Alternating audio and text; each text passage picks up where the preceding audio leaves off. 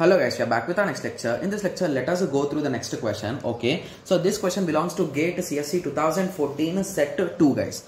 Okay, so the question is the number of distinct minimum spanning trees for the weighted graph below. So basically for this graph, how many minimum spanning trees we can draw, they are asking. So first of all, before understanding the logic, so let us first of all assume what are the minimum values here guys. So we are having 1 and 2 are the minimum values, right? So if you recall, what is the thing guys? So you will start at minimum value, right? So basically this one will be taken mandatorily.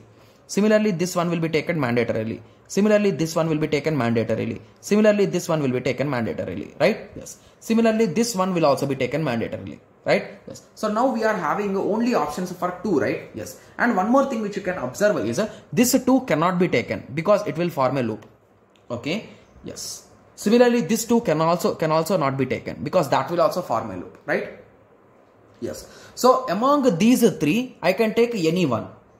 Okay, similarly I should take this because I want to build a spanning tree, means this path should be there because it is the bridge of the tree, right? Yes. Even here the cost is 10,000 or 1 lakh also I should take it, right? Yes. So now we are having various options guys. So the first option is, okay, I can take this one, then I can take this one, then I can take this one.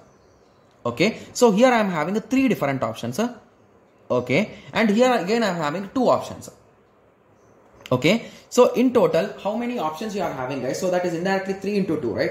Yes. So among these 3, I can take any one, and in this 2, I can take any one. So here indirectly we are having 3 options. So if I take this one, okay, so for this one, I can take this ones and this one. So here I have 2 options indirectly. So here also I will be having 2 options indirectly. Here also I will have 2 options indirectly. So the total result will be 6. So in total, you are having 6 different options. Got it?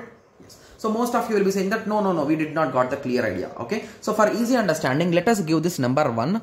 So for this 2, for this 3, and for this 4, for this 5.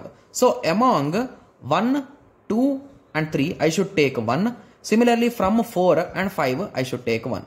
Okay. So if I take 1 from here, I can take 4 there. If I take 1 from here, I can take 5 there. Similarly, if I take 2 here, I can take 4. If I take 2 here, I can take 5.